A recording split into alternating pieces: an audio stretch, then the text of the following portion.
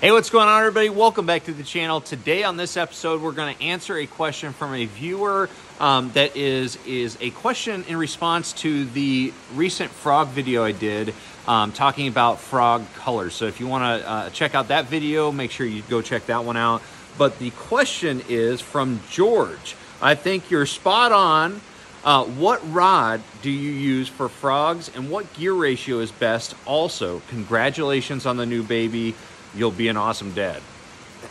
Thank you so much for not only the question, but the kind words. I'm really excited about having our first child. In fact, tomorrow is the day. It's just crazy. But anyways, let's talk about that. So I've actually got a couple different setups for frog fishing. As you know, a hollow body frog like this Z-Man Leapfrogs here, very, very versatile. You can use it in a lot of different situations. Open water over the densest matted grass that you could possibly fish. And so because there's so many different extremes when it comes to frog fishing, there's going to be a lot of different tackle involved. But really, I keep it down to two different rod and reel combos generally, and generally two different types of a braided line. And braid is all I use with frogs, and we'll talk about that in a second. So the first situation, because I also did a video on the difference between poppin' frogs and walking frogs. So a walking frog is like this one right here, very narrow, pointy nose. This is like your traditional, frog. And then you've got a poppin' style frog that has that popper style concave nose. All right, that pushes water, makes a nice big splash and makes a lot of commotion on the surface, but it also allows it to keep that bait in one area for a long period of time. But if I'm going to be fishing open water, so what I mean by open water is not necessarily casting it into the middle of the lake with a frog. It means I'm not really casting the frog in heavy cover. I might be casting it around heavy cover or underneath heavy cover. For instance, skipping it underneath overhanging trees. You see anglers do that a lot. Dean Rojas really made that a popular strategy for fishing a frog. Casting it, skipping it underneath docks, casting around isolated vegetation or brush. All those different scenarios, that's what I consider open water, because you're essentially not fishing it in the cover, you're fishing it around or underneath the cover. In that situation, what I'm going to be going with is going to be a slightly shorter rod. Okay, so a 7.3 heavy action rod is really what I'm looking at. This right here is the all-purpose series 7.3 heavy action. This is my favorite for fishing a frog. They also have a extra heavy action, but I really don't like that one for fishing the frog in open water, because I feel like the little bit of a softer tip on the heavy is important for actually working that frog correctly without overpowering it. I want that bait to be able to walk side to side. But it has a ton of backbone. A 7.3 heavy action rod has a good amount of backbone, which is really important. One thing that you need to remember about choosing your rod in line with a frog is that even if you're not fishing it in super dense cover, you've got some major hardware on this frog. Those hooks are so super thick. They're such a heavy wire that you need a lot of power to get those hooks embedded in those fish. So even though you're not fishing super heavy cover, you've got really heavy duty hooks that are designed for pretty much the densest stuff possible, and that you need to have a rod that will get those hooks embedded in those fish on a long cast. So that's why I don't really go any lighter than a heavy action rod.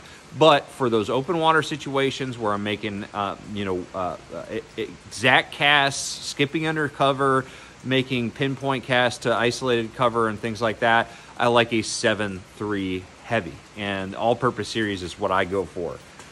All right, and then the other scenario that let's actually round out the other tackle that I'm also going to be using with this setup. Okay, so when I'm fishing open water and just trying to make real fast, presentations and reel the frog back and cast to the next, target, that's when I'm going to be using a 8.1 to 1 gear ratio VLD10 reel. Okay, so this reel right here is what I like to use, 8.1 to 1. I've got the turbo fatties on it right now, but this one right here is really good, and any manufacturer is going to make one of those, what they call burner reels, the real fast gear ratio. The benefit of a 8.1 to 1 gear ratio VLD10 is the fact that I can reel it in real quick and make another presentation. So very, very efficient, very, very fast, and I can cover more water with it. The downside is that you have less torque because you have the higher gear ratio, just like in your truck or you're riding a bicycle. The lower the gear, the more torque you have, and the easier it is to work through, uphill, climbs and things like that. Same thing applies to fishing reels. The higher speed gear ratio means that you're going to have to work harder yourself to pull those fish out of cover. So because I'm fishing more open water with the 8.1 to 1 gear ratio reel, it really doesn't hurt the fish fighting capability as much. But if I was fishing denser cover, which we're going to talk about, a lower speed gear ratio reel is critical. So that's what we'll talk about right now. Oh, and the fishing line that I like to use for open water situations is 50-pound braid. Okay, I use the Seaguar TactX Braid. There's a few reasons why I love TactX. One, it's because it has a rounder shape to it. So it's a 4-strand, 4-carrier braid, and it makes a very round, compact, structure. And it also has a little bit, it's not smooth. It actually it feels kind of like ribbed.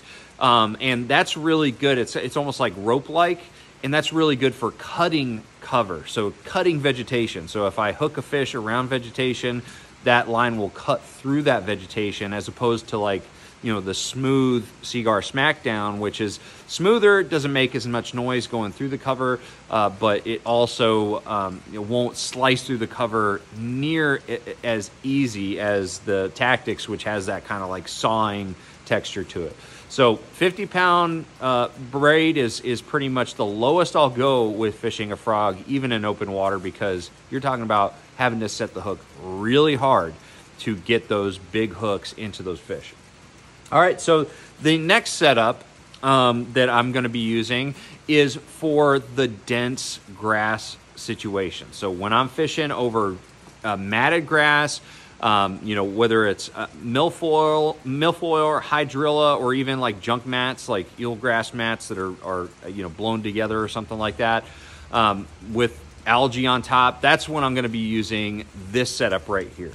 Okay, so we're going to be going with the big guns in this type scenario, but to me it's the perfect rod for this scenario, because I can still make long casts. It's not like so stiff that it limits your accuracy or anything like that, but it has a ton of backbone, and that is the Okeechobee rod from Fitzgerald. This rod, it's named the Okeechobee rod because it's made for dense grass, fishing a variety of baits like the turbo fatties that I've got on here, fishing a bunch of different baits, in heavy vegetation. So this rod is going to be my favorite because it's a little bit longer. It's a 7.6 heavy action rod. It's kind of like a flip and stick. It's got a ton of backbone. It has just enough flex in the tip to allow me to make those longer casts and to load up that frog. But I can pull fish out of the thickest vegetation with this rod. If you can't pull them out with the Okeechobee rod, you're probably not going to pull them out with any other rod on the market. But yeah, this is the one that I like to use. It's just an awesome heavy vegetation frog rod. And then as far as the reel that I use a 7.2 to 1 gear ratio VLD10 for the reasons we already talked about. I need to step down to a lower speed gear ratio to be able to have more torque. So when I'm wrenching those fish in through that heavy cover, I need that extra torque. You know, you could even go down to a lower speed gear ratio reel, like a 6.6 to 1, and that actually may be pretty beneficial. But I do like the 7.2 to 1. That one's my favorite for fishing over grass mats, because I still maintain quite a bit of efficiency, being able to reel it in real fast and make another presentation. And I also have a good amount of power behind this reel. And then as far as fishing grass mats, as far as line, 65-pound braid, no questions asked. That is the line size that you need to be throwing in this situation. You still have a small enough diameter with it to be able to make long casts, but it's strong enough to handle just about anything. And I use TactX again because of the same reasons we talked about. Being able to slice through the cover, the round shape of that line really allows this technique to be launched way out there. I can make long casts because of that shape of that braid. But anyways, guys, George, thank you so much for the question. Hopefully I answered it in the best way possible. I'm sorry I didn't have one setup for all my frog fishing, but that is how I break down my frog fishing in general. If you guys are looking for ways to support this channel, one of the ways that you can support this channel is just like George did, ask questions. I love answering questions in video format just like this. So if you want me to do a video on a question that you have, drop a comment below and ask that question and I'll get to you. As long as it's something that I feel like I can give some advice on. Also, another way to support the channel is I'm going to be putting some affiliate links in the description below. So if you're looking to buy any of the products that I talk about, you can use those affiliate links to get 10% off of your order, and it helps support the channel as well. So it's a great way to buy products, save some money, and support the channel. And then finally, just make sure you like, share, subscribe if you like the video content that I'm putting out there. So anyways, guys, thank you for all the support, and I'm going to see you out on the water. Take care.